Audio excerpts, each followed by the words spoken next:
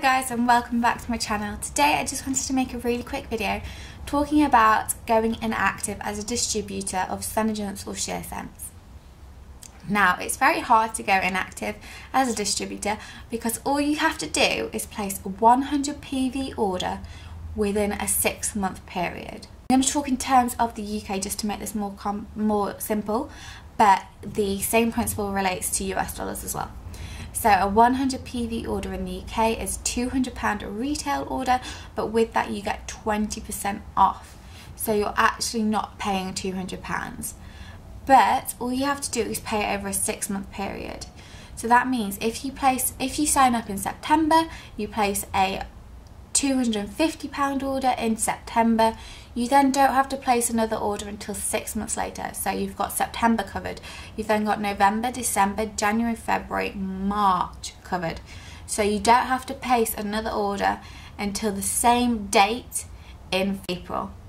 If you place an order of £250 on the 6th of September, you then have to place another order of at least £200 retail product by the 6th of April.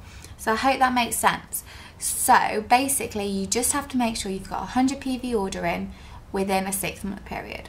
Now, the thing that some people don't get is that you don't have to place that £200 worth of retail product all at once. So if you place a 20 PV order and then a 30 PV order and then a 50 PV order, that is your 6-month period. That is your 100 PV total. So that would then be covered until that very first 20 PV order had expired. So you would just have to place a 20 PV order until that next date. Then you'd have to pay a 30 PV order until that next date. So you just have to make sure you've placed a 100 PV order within a 6-month period. So I'm going to try and show a graphic from a video that someone else did, trying to explain that a little bit more clearly on a booklet, and hopefully that makes sense. I signed up April 1st and placed a 25 PV order. You're going to be good and active until October 1st as long as you place 100 PV's worth of orders by October 1st. So 25 PV on April 1st, and then in May you place 75 PV. So you're good, you're at your 100, you're good until October 1st as long as you have 100, and even if you don't order again, you will be active until October 1st. Then say you don't order in June, you don't order in July, August you place 10 PV, you're still good, you're over 100 PV in that time frame, but 10 PV is not enough to move your time frame because April would drop off and you can add 75 plus 10 PV in August, and that's still only 85. So you're still only good from April to October.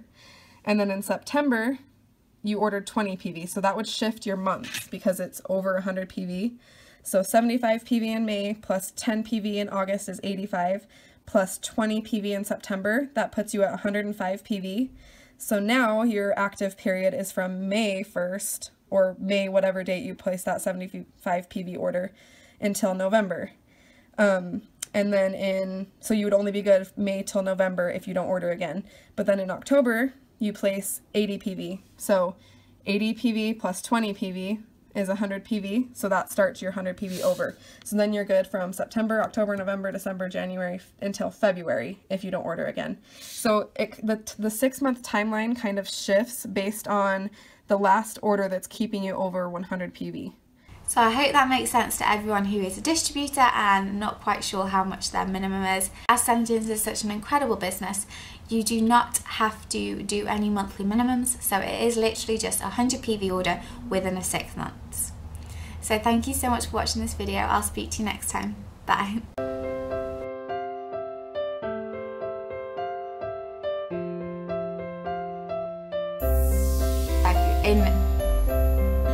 Sorry, you then have to place it buy another order of at least